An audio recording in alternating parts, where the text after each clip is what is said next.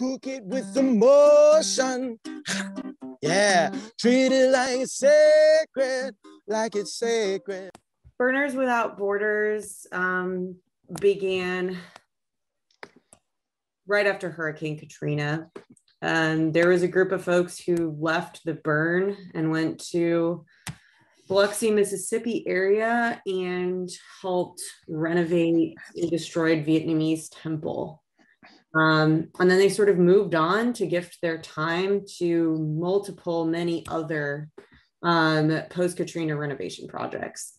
So it's this really cool story of people taking all the resources and infrastructure that we use at Burning Man and bringing it out into communities that have a need or a want for it. And that's really the whole ethos of Burners Without Borders. So it kind of began as a disaster relief moment. There have been like school library shipping containers that go around to various natural disasters. There's an ongoing program for you to loan your theme camp infrastructure to any various natural disaster. So if you have a theme camp that has stuff that sits in storage for all year, besides Burning Man, for example, those programs are available to sort of direct our collective energy and effort to support and have solidarity with people who have some sort of need in any given moment. So this is our mission right here. I think when compared to the regional burn network, you'll find that Burners Without Borders is a lot more amorphous.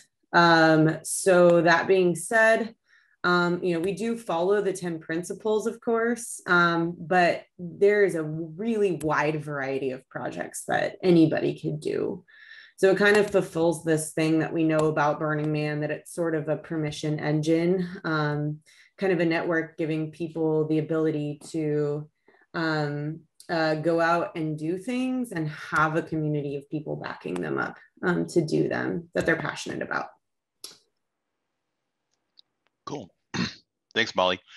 And like as Molly's saying, the origins of Burners Without Borders was this disaster relief effort, or as it occurred. But since then, they've evolved into doing more, or they continue the disaster relief, but now they're doing micro grants for different, areas. They're doing civic ignition grants. I was fortunate to be a beneficiary of one in 2019.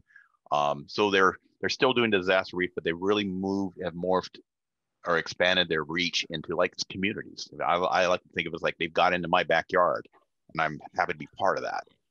So currently there's 45 Burners Without Borders chapters or working groups all over the world, and if you are in one, if there's one in your area, I'd really encourage you to reach out to one. But it sounds like we might even have some opportunities to even create a working group or a chapter if there's people motivated. And you have a great resource bank of resources to work with if you're actually interested in doing that. I can say that from my experience. The Burners Without Borders network would be more than happy and motivated to help you get to start a working group or chapter if that's of interest to you. If not, just even a civic project, it's great. So any questions before we kind of move on here about where Burners Without Borders is about, how they started? Great. Okay. Molly, you want to just kind of talk through these talking points? Molly and I kind of collaborated and kind of put together these kind of talking points about growing your mutual network. Yeah, so I wanted to touch on this idea of mutual aid in this discussion because I think it's a really helpful framework. And you're welcome to Google it and kind of learn more about the ethos behind it. But generally, the idea is to create a supportive network of people to establish community resiliency. So when the forest in your backyard is burning down, you can contact somebody and ask for a bucket of water or whatever it is that you may need in that moment. And so, you know, this has been part of human tradition for forever. But I think what we're seeing now, specifically within the Burners Without Borders group, is that we're able to rely on each other to kickstart projects by partnering really well with organizations in our areas. And so what that actually looks like is in Portland, what we do is we host a monthly or bi-monthly Burners Without Borders meetup. And that's really the central function of our chapter, is to sort of hold space for people to talk about their projects. So that could look like just inviting 5 nonprofits to come speak to a group of burners. That could look like 5 burners coming to do a volunteer ask for people who they want to come help with their art project, or they want to organize an action day to do, you know, like a pollution, like a litter cleanup. So really, it's very, it's meant to be a supportive network, not an instructive plan of this is what you should do in your community.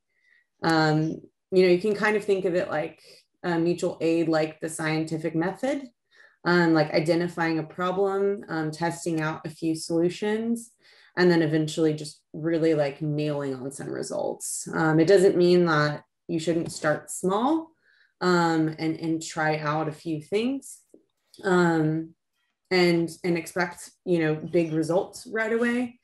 So in our chapter, we say think big, but start small. You know, we all only have so much time. And we find that kind of creating a space for people to ideate on their own and bring projects in to a working group or a chapter is really effective, because even if you decide to take on the role of chapter lead, or if you find somebody in your community who would make a great working group lead or chapter lead, ultimately what they can do is just really help hold a container. Just like Burning Man holds a container for all of our creative endeavors that we all love to do.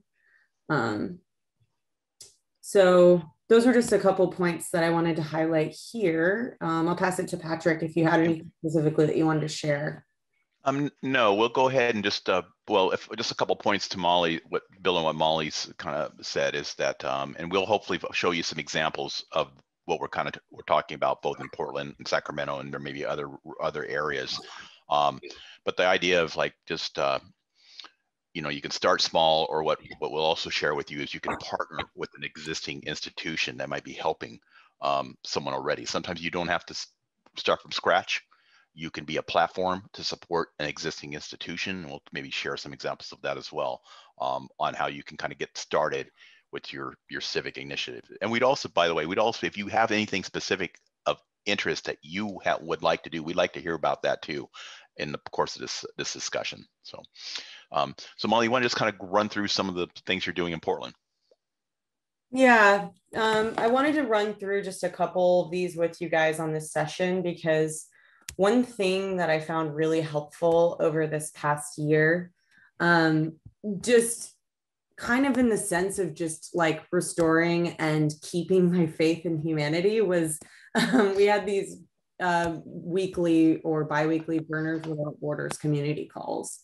And it was a chance for all the chapters to get together and just talk about what they're doing. And it was really, really powerful to see like one person in a maker's warehouse making masks, you know, while another person is talking about a community garden project that they launched, you know, while 5 of their kids are running around on Zoom.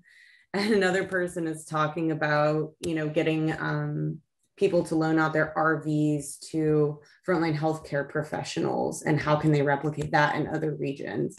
So just seeing like the creativity of the community and what people were out there doing, and then replicating that here in Portland was really impactful for me. So Patrick and I just kind of wanted to share that, a couple of the projects that we've done with you. So maybe it can help like spark something that you might be passionate about, that you might be excited about doing. And I think Bo's been dropping the links in the chat as well. If you're really interested in starting a working group or a chapter, or just organizing a volunteer day in your community, I think it's really helpful to get on some of the BWB social media groups and just kind of see what people are doing and getting excited about, and go from there if you really just aren't sure where to start. So in 2020, obviously we had a lot going on in the disaster relief area, beginning with COVID. So we decided to do micro grants to part-time artists to help them pay their rent, people who had lost their jobs because of COVID. So we wrote something up, created a GoFundMe page, and gave out like 4 or 5 rounds of grants to artists to cover their rent checks while they were in those first few months. And we were all just kind of figuring out where to go and what to do with this situation we all found ourselves in.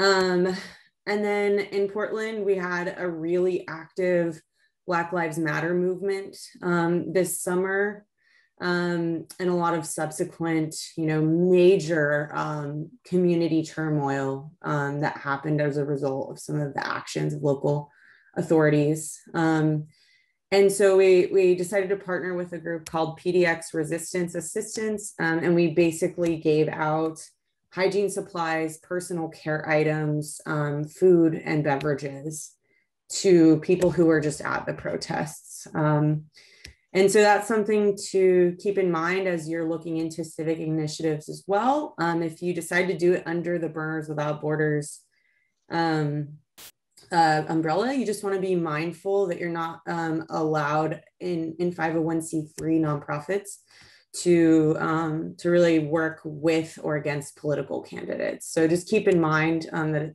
it's something to be cognizant of as you're looking really into civic and social and political work, to just be mindful of protecting everybody's proper nonprofit statuses.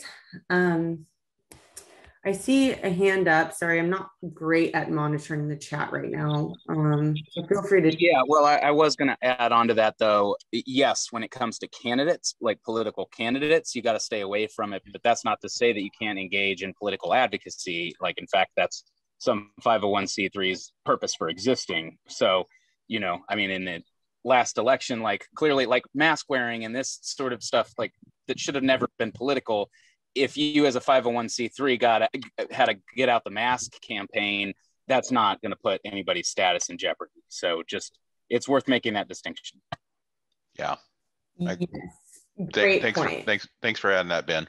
I'll when I get to my stuff, I'll share a little bit about getting on the political side too. And we've always said, if we have any questions, we just reach out to Molly and Chris Breedlove and ask for guidance in those times. If you have any questions about that. Oh yeah, you have your Burning Man HQ Burners Without Borders squad. Their names are Christopher Breedlove and Molly Rose. So those folks are amazing, and they're available as resources.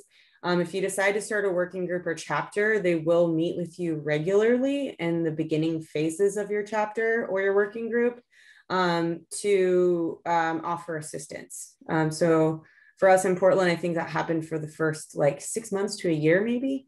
So there are definitely resources at Burning Man org that want to help you succeed if you decide to go that route. And then the other couple of projects we did was we partnered with a nonprofit called Taking Ownership PDX. They help try to combat gentrification by renovating and reviving Black-owned homes in historic Black communities in Portland. So we had burners out there doing renovation work, things like landscaping, installing plumbing, and really just like making people's homes sparkle. So that was super fun because burners love to swing hammers, and they're a new nonprofit with a really great mission. So we still work with them quite a bit to funnel donations and volunteers their way. Then we had wildfire in Oregon. So this link that you'll see is basically to a Google form that we created. We had one form where people could offer things, one where people could request that they wanted something. And then we just had spreadsheets on the back. And so we were able to actually house 20 people who were displaced from the fires and match people with things like clothing that they needed in like unusual sizes that wasn't available at all the typical places, and just really hone into specific requests of people who had immunodeficiencies, disabilities, all that kind of stuff. So if anybody wants to implement a mutual aid model like that, I'd be happy to just share spreadsheets with you. And then lastly, right now we're working with a community called C3PO, which stands for Creating Conscious Communities with People Outside. And it's a coalition of folks, and we're calling our initiative JEDI, Joy, Empowerment, Diversity, and Inclusion in PDX. Another coalition member is Right to Dream 2, or R2D2. And they are micro village communities of 40 people each who live in tiny homes right in the middle of the city. So we've been able to really use a lot of the lessons that we know from theme camps to support these communities that are very similar to theme camps. So we've built 40-foot geodesic domes to serve as their living rooms, which you'll see on the next slide. This is kind of what they look like in downtown Portland. And I see there's Ben there has a hand raised as well. Sorry, Ben, I keep missing you. No? Oh, there you are. Okay. So yeah, those are just some examples of what we have going on in Portland. Again, really the options of how you can make an impact in your community are limitless. I've seen people start compost piles for their neighborhoods, where everybody drops their stuff and you have a great stock of community compost at the end of it. I've seen people clean up really, really polluted beaches and then host a burn on the site afterward.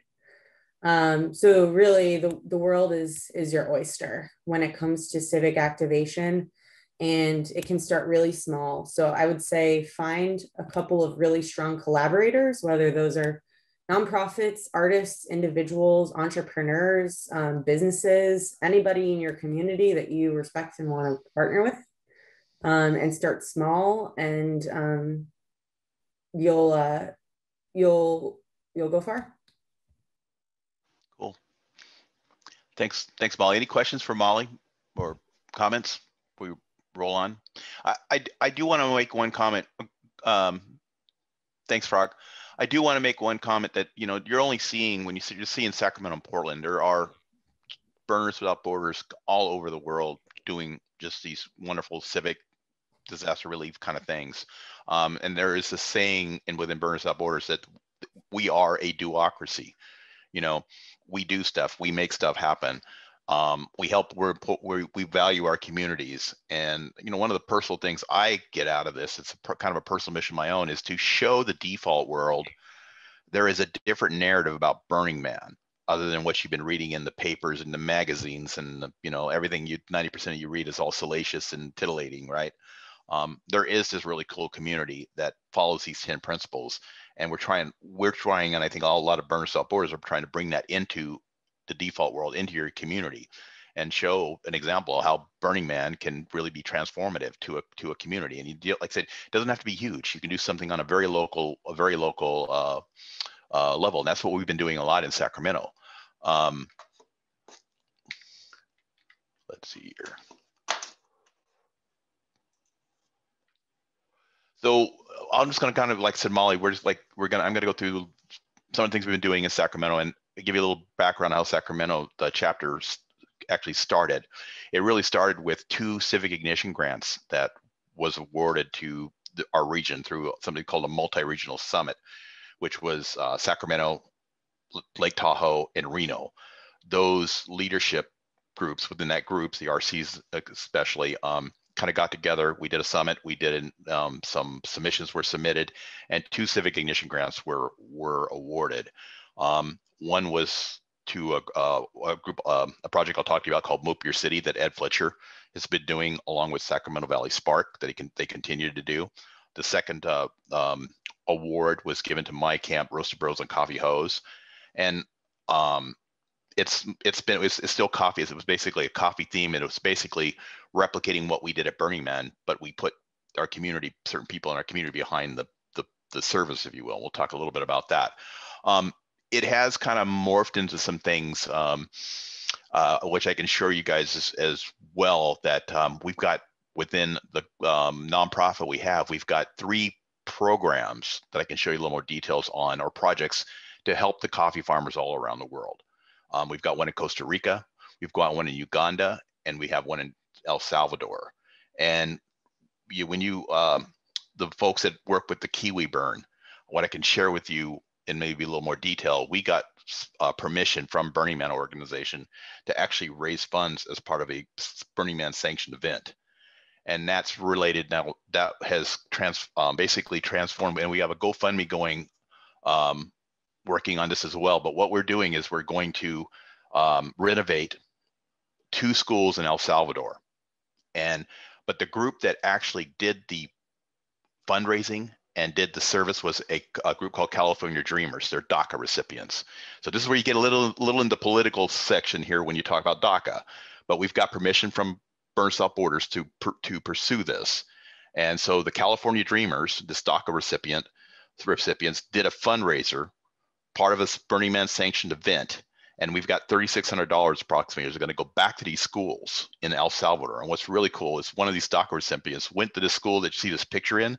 And she said when she went to that school, it didn't have a roof. They have 7 desks in this school for 20 kids. We were looking to get desks for all of them. As we were starting, it was 1 school, 20 kids. Then the community came back to us a couple of days later and said, can we add another school? So now we have 2 schools and 91 kids that we're working on getting desk, school supplies, and renovating the schools. We've got pictures of these schools that really need some renovation.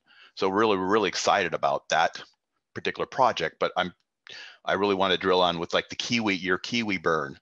You know, if you guys are interested, maybe kicking off a civic ignition project, you might be able to tack on some kind of a civic thing with your kiwi, your sanctioned event. We did that with Burning Man sanctioned event.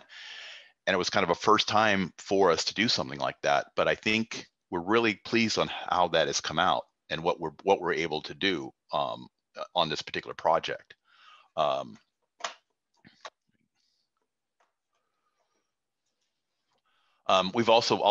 doing some things in Uganda and Costa Rica. Another project that I'll show you a little bit is called Moop Your City. And I like this project because this is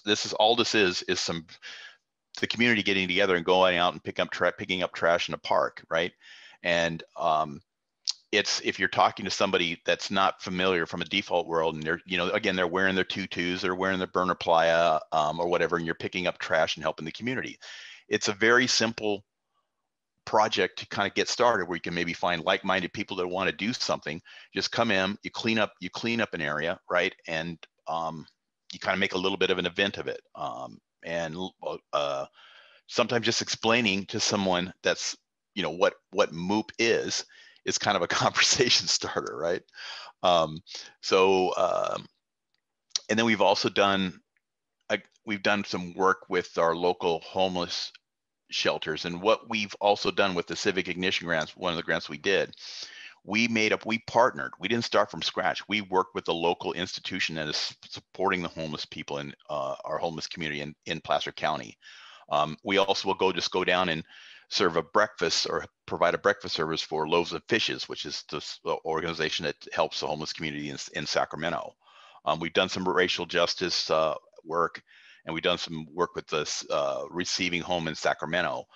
But if we can get into a little more details about these kind of projects, but the main thing I think I want to kind of share with you guys is that you can start very simple, right? You can just start with a group of people that you want to go together and pick up some trash, or maybe you want to collectively support something that's going on. I think it's an easy way to get started, and it's also a way to attract like-minded people that you can be the process of forming your working group and your chapter at some point. And you will get a lot of support if you need it from the Burning Man organization or the Burn South Borders organization. They're looking to maybe build more working groups and chapters just going forward. So you guys have any other questions, or would you like to get into any more details on any of these projects that Molly and I are kind of shared with you?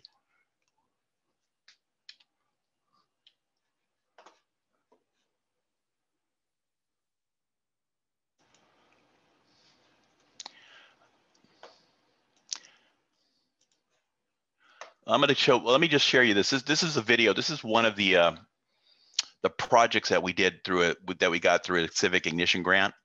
And just to give you a little background, what we did was we took what our camp does at Burning Man, which is gifts pour over coffee to the community.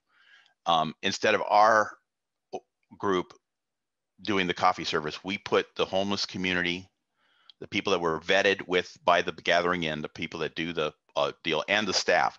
These folks did the coffee service. They did the gifting of the coffee. And the first one we did back in July of 2019 was with Placer County. We did it for the Placer County employees. And Placer County actually put this little video together that I'll show you. They put this together and they put it on their website. That's right up if you're done grinding.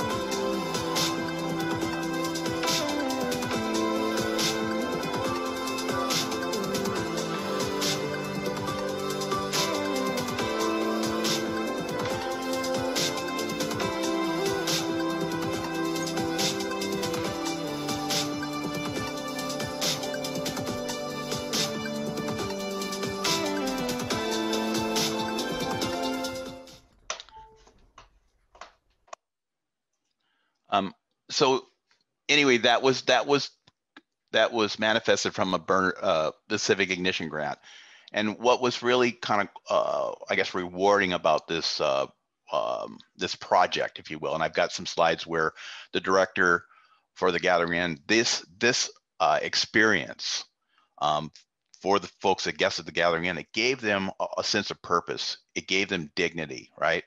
And it gave them the confidence to actually go out and interview for jobs. It gave them the confidence to go out and talk to a landlord, which was really important because these were the folks that were in a program to move out of the shelter and move into some sort of permanent housing. So it was really important, I thought, with this project is that we partnered with at the institution, right? When you're working with homeless folks, they vetted the folks for us. The folks are really ready for this program. So we didn't have, some of obviously the homeless community and a lot of have some serious mental health issues, addiction issues. And personally, that's kind of out of our wheelhouse to be able to deal with. So partnering with the Gathering Inn, the institution, they were able to vet the folks that were ready for our project. And it was most important, and it wasn't just the guests, it was the staff of the Gathering Inn, the people that work with these folks. They did this coffee service as well.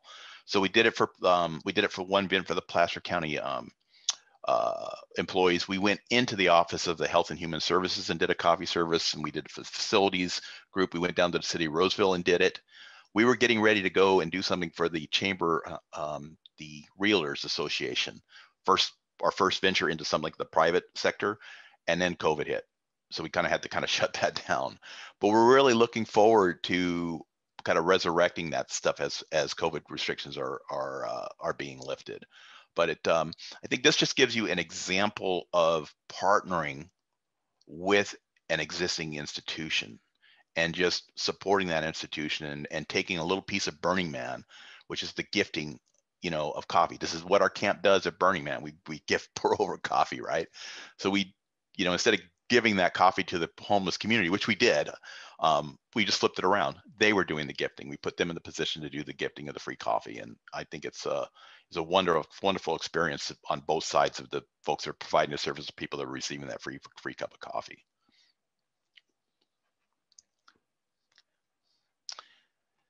Any questions, comments? I have one. Yeah. I'm curious, when a community is thinking about kind of getting civic initiatives off the ground, have you come across, like, what are are there certain obstacles to kind of getting things going? Is it like a sense of somebody to do it, like the democracy thing? Is it somebody who kind of knows who to reach out to partner with an organization? Is it finding money for what you need to do? Is it finding people? Do you have a sense of, like, sort of what might prevent or keep people from, like, really pursuing these ideas and how they might overcome that? Yeah. Molly, do you want to start, or I can jump in on that? Yeah, sure. So I can tell you, the answer that I would have given you 2 years ago is really different than the answer I would give you today. Our culture in Portland, like much of the world, has been very quarantined for the year. So even though when we built the Domes project, we were socially distanced and we were masked and those kinds of things, we did really have to sort of sell that to the community and create really strong policies around what these volunteer projects were going to look like, so that they would feel safe doing them. And so I would say right now in Portland, we're sort of moving into a lower risk category. So it creates a lot more room for us to be inclusive in those volunteer opportunities. When normally we would promote it just like promoting a burn, right? We would put some stuff up on Facebook. We would have a planning meeting or multiple planning meetings, depending on how big it is. And we would ask anyone and everyone that we know, like, you should come check out this cool thing. There's going to be cool stuff happening there, just like inviting a friend to Burning Man. But during COVID times, it's like, well, maybe we can only have, 5 people join in on this opportunity. So I think the barriers for people are that it feels like it's going to be really hard, and it feels overwhelming, and it feels like it's going to be a big time commitment. So what we found works really well is to provide a good mix of, like, open space for people to propose their own ideas and be more active participants. And then also in tandem, provide some, shall we call them plug and play opportunities for people. Because we all have stuff going on. Everyone has stuff. And it's sometimes a lot more manageable for somebody to, like, see a Facebook event, like, oh shit, people are cleaning up litter in the park in an hour. I can do that for 30 minutes and throw my tutu on. And some people are like, well, that doesn't really interest me. I want to run a whole group, and it's going to evolve in 2 years into its own nonprofit, and Burners Without Borders was just my incubator. So I think really just the barriers are not financial in my experience. If the idea is good, the money, you can find the money for the most part. But I think, yeah, Burners like to do a lot of different things, and we like to all take a lot of stuff on. You won't often find people in our community just kind of sitting around on television like, I don't know what to do today. So I think it's pulling people into those opportunities and calling people in. And we found that once we did a couple of projects on our own, like the chapter leads started kind of doing our own projects. And then over time, people are like, oh, like that inspires me to do this other thing. And then they started proposing in our working group, started proposing projects to us. And that's really ultimately what we want. But I think having a healthy mix of both, of showing people that they have, they have everything that they need to do, to make a really big impact. And then also kind of providing a good mix of letting people participate where they're at. I if I can add to what Molly's saying, and as we have our Facebook page, and I'll show you a couple posts that we've done on it, but everyone that would join the page, we would reach out to them collectively, Laura, and say, what are you in? Where's your passion, right? And there's a lot of it's with the homeless community, or it might be immigrants, helping immigrants, or something along that layer. We try to find out what, you're joining Burns. You want to see, you're joining this page. What resonates with you, right? If you can kind of tap into that. I also just kind of wanted to share with you too. Let me share my screen here. So we ended up making these kind of cool t-shirts. It's got this big, nice looking Sacramento Burns Without Borders logo on the back, right? And we got a lot of interest in these people that wanted these t-shirts, right? So we'd always, as they bought the shirts, we were saying, okay, well, what do you want to do? They're going to have this. So Laura, to your points, seems like things that could help people if they can identify themselves with the cause, or they can identify themselves now with Burns Without Borders. And we go off, as COVID restrictions are lifted now, we can actually go out as a group, right? And we have this kind of identification in some ways that people can kind of I guess latch onto, right? I mean, I'm anxious to see how that's going to work, right? Because these shirts went out in COVID time, right? No one's been able to get together, but now we can kind of say, you think about it, you got 20, 25 people going out and maybe picking up trash, or you're helping the homeless or something, and you've got that identity. I think it's going to be interesting. I'm really interested and kind of excited to see when we actually go out and do things. We're wearing the Burns Without Borders. That's going to generate more interest in what we're doing, right? I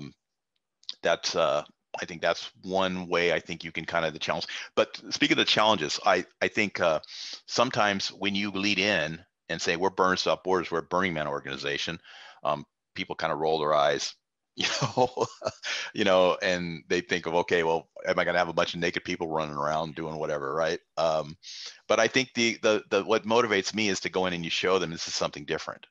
These are really what the 10 principles are. We're helping these homeless folks, or we're helping a school in El Salvador, we're helping some folks in Uganda, and by the same time, we're kind of helping our own homeless people in our backyard. And yes, we are Burners Without Borders, right? This is kind of who we are with this duocracy. But I think you will kind of run up to some kind of things. And I think also, as you build credibility, like start small, do you clean up some trash around maybe somebody's business? Like when we did the Moop Your City, we helped clean up some trash on some guy's driving range, and he took our trash for us and helped us get rid of it. But helping a little business, maybe a local business, get their clean up around them. You build some credibility, right, within the community. But sometimes you go out and you kind of want to reach out to some county official or some other organization. They want to know, well, what's your title, right? Who are you? I don't have time for you. Another. So I think you start small. You build a reputation, a positive reputation, and I think you just kind of continue to build on that. If you're looking to do something, the challenge, but sometimes you see these challenges, Laura, sometimes when you're going to work with an institution like we did, that they kind of say, you're a Burning Man group, what are you going to be doing in my neighborhood, right? So you do run against those. Are some of the challenges I think you do run up against, particularly in our area as well.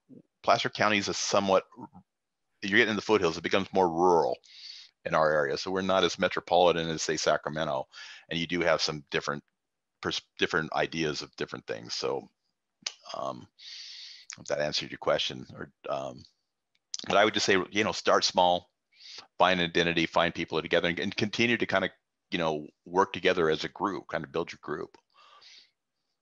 Thank you. That was great. Yeah. Okay. I do also want to kind of acknowledge there's Angela Gentry, as well as Kathleen Hoffman, who is our regional RC, right? And we've had a lot of great guidance and directions from Kathleen as far as being in the RC. Having an RC part of our working group / chapter working with us, that I would recommend. If you have an RC, I think some of you folks are maybe an RC, having an RC involved in your startup of your BWB, I think is very valuable. I can't say how much Kathleen Hoffman has helped Angela and I get our thing started, keeping us along the lines of, the burner stuff. So I have to put that out there too. That's something to consider. If you have an RC in your group, try to get them involved with your startup or your working group or your chapter.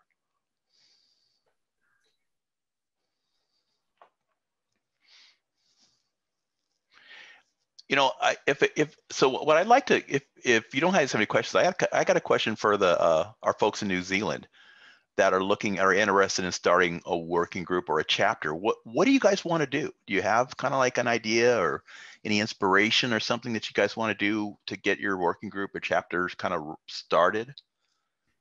Yep, I can I can speak to that. So I took over the chair role probably about 18 months ago now. It was acting role initially, and now it's being formalised. But one of the things I was pushing was community liaison, and that's community in the township around where we hold our events, a town called Hunterville, which has a population of 400 people, and working with them on their various projects. And where our event is based is the First Nation in New Zealand is Maori. And so we have a local tribe there called the Ngāti Hauiti. So I've been engaging with them to look at working on projects with them as well. I had a meeting the other night with the Hunterville Community Board, which has representatives of various community groups. And so I went along and saw them, and we started chatting about various projects that we could get involved with just to help them along, because we have a lot of people and resources and things like that. And I'd always been interested in the Burners Without Border concept. And as I say, we had Doxy come over and spend one of our events with us. And she obviously has a lot of projects that she has going. And it was really to get an understanding of where Burners Without Borders starts and where other things start and finish. Because if you have an event that's working with a community, where does sort of Burners Without Borders sort of come into its own?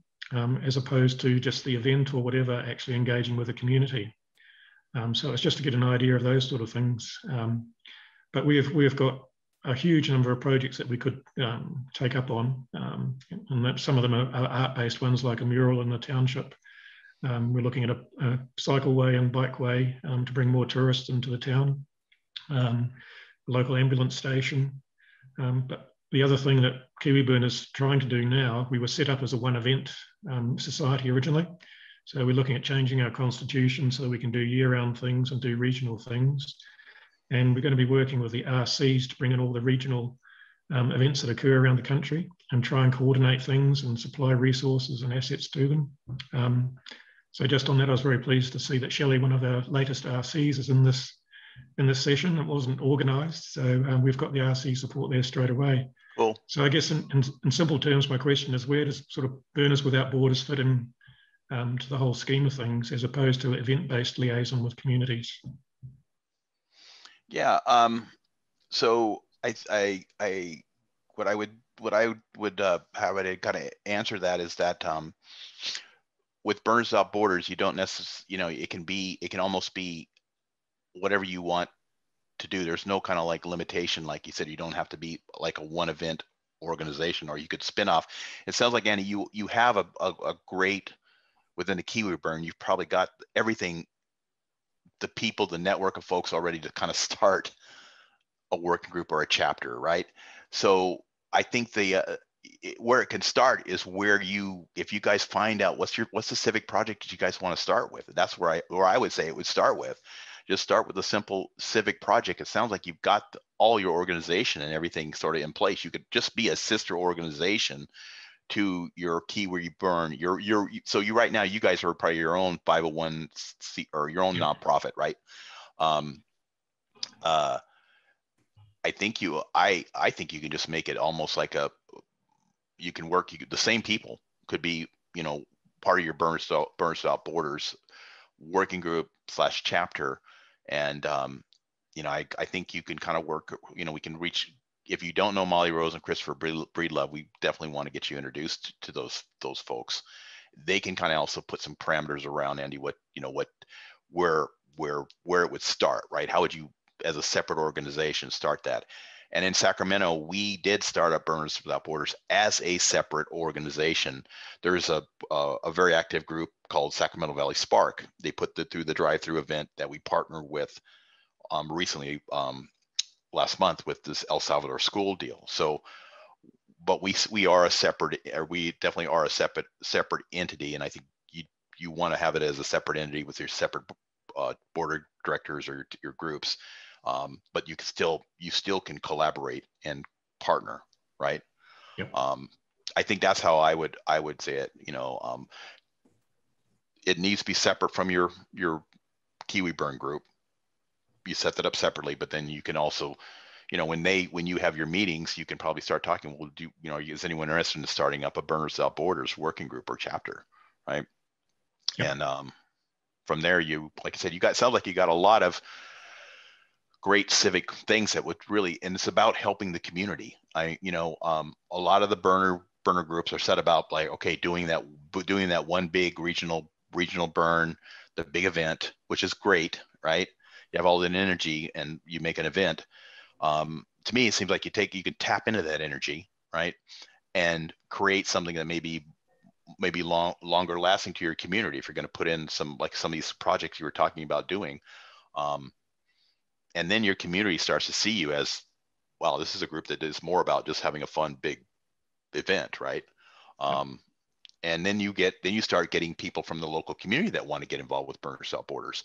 And within the Sacramento, what I'm kind of proud of as well is that we have a lot of people that have never been to the burn that are a part of our group and our chapter. The person that put this logo together for us has never been on the playa, but is just interested in Burning Man and Burners Without Borders. So that's another thing I think is being encouraged, obviously, is like you have you want to go into the default world in some ways, right? And you want to do these events and you want to show what the 10 principles can manifest itself, right? And Molly, you want to kind of go through the manifestations of the 10 principles? Yeah. I was just gonna, yeah, go ahead. I was just going to echo your comments, Patrick, that there are lots of people who are interested in, because I'm on the board for my regional burn as well. And I find that the people who volunteer for our regional burn are very different. There's a little bit of crossover than the people who volunteer with Burners Without Borders projects, just like in the actual individuals. So I find that even if you're the same person leading it, or if you identify somebody in your community who you think would be a great fit to start the chapter and run with it, I find that while there's a little bit of crossover, it's actually very different in the individuals that are able to support the different things. And I do also see a lot of people who they find out about Burning Man culture and begin going to burns after participating in BWB projects. There have been folks in previous Portland chapters who received support from a Burners Without Borders project when they were homeless, and years later ended up coming to our regional burn because they loved the group and just really vibed with the community. And so I think it's really just like that energy of calling people in who may not already necessarily be burners, and then calling burners in to use the resources and the energy and the efforts they have to really stand in solidarity with, for example, like the Maori folks that you mentioned, and start to build those community relationships in a meaningful way. Like I know what we usually do is when we're thinking about engaging with a group is we just start attending some of their meetings and participating in whatever they're doing, if we're invited. And then we just kind of begin helping where we can. So I think really just seeing, like, approaching those as peer-to-peer relationships is really important, rather than kind of like we're coming in to do some sort of charity work with you or something. But really making it a collaborative, member-driven effort, I think, is really important. Right. Yeah, I think to build on that, and if you take the 10 principles, it's all about participation, inclusiveness, right? And you use those kind of principles to guide you on what you want to do. And I think we're really coming out of an unprecedented time where everybody's had the shelter in place with COVID, and let's kind of hope that we're on the right track and that things are going to open up, right? And as things open up, I think there's going to be a what do you call it, a wellspring of people who just want to do something, right?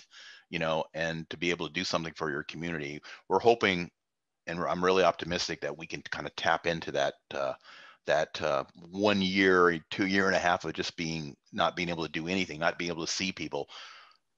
Sorry, dealing on Zoom all the time, right? Now you can actually go out and interact, and you could tap into that. And I think now is a great time to start kind of organizing and getting ahead of that game, right? We even have talked about having, in California, you have these stages depending where you're at. You're in the orange, yellow, red. You can kind of have a plan based on as you kind of come out and things get released. And hopefully someday we're going to all be able to hug each other and do the things we've always done in the past. So yeah, we'd hope that you can hug and meet and do stuff as a Burners Without Borders kind of thing. Or it doesn't really, again, the other thing too is like, it doesn't, if you've got something that's kind of civic, you've got something you really want to do. And I also wanted to make this point is if you get a chance to maybe get an endorsement or you partner with a local business, don't let that stop you from doing that because maybe it doesn't fall with the 10 principles. You can just do it. It just doesn't have to be sanctioned by Burning Man, right? So don't let the Burning Man, I don't know, the rules of Burning Man potentially stop you from doing something, particularly if you can like partner with a local business, right? Again, reach out to Molly and Chris because Burners Without Borders gives you, as my personal experiences, Burners Without Borders gives you a little more leeway. And I have it from personal experience. We were able to kind of not fully promote somebody's coffee business, but we were saying, look, if the question comes up, you can talk about his coffee business. And we got that permission from Burners Without Borders to do that. I think they're a little more receptive to doing something, but the point that they want to make is the objective has to be about the community, has to be about the humanitarian effort. It's not about the person's business, right? But Burners Without Borders gives us that leeway, and I'm kind of excited to be able to kind of tap into that. So anyway, just a point that I want to throw out there. David Letterman has this series called This Person Needs No Introduction. And he was doing an interview, he's interviewing Dave Chappelle, right? And Dave Chappelle said his dad, who was a college professor administrator, said, you would always say, we can't change the world, but we can make a little corner of it really nice, right? So you can find your corner and make it nice, right? So maybe we can end on that note. With emotion, yeah, treat it like it's sacred, cook it with emotion, you gotta cook it, treat it like it's sacred, gonna make some music together, beautifuls, it is fantastic to see you again.